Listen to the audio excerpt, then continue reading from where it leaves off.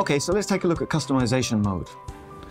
If your Sigma lens offers customization modes, you can access the customization mode here at this switch.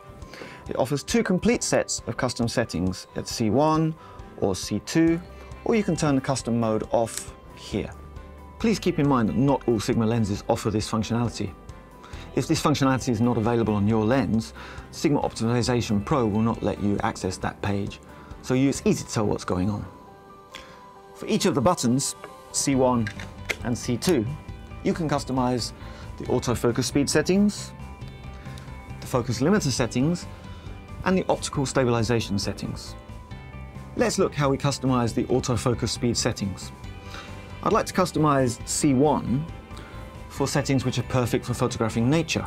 For example, birds flapping their wings and ready to take off. If I use the motor drive speed priority in this setting, I know that I can always switch to C1 and be ready to catch those kind of amazing shots.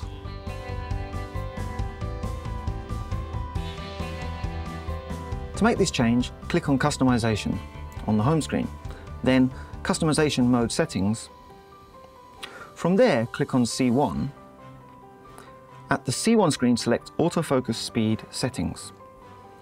Imagine the situation in which you'll be using this setting and select Motor Drive Speed Priority, Standard, or Focus Accuracy Priority. So, I'm selecting Motor Speed Drive Priority. With this setting, autofocus is very quick to spring into action and I get the subject in focus. On the other hand, selecting Focus Accuracy Priority makes autofocus motor drive smoother. So, I've selected Motor Drive Speed Priority and now I click on OK.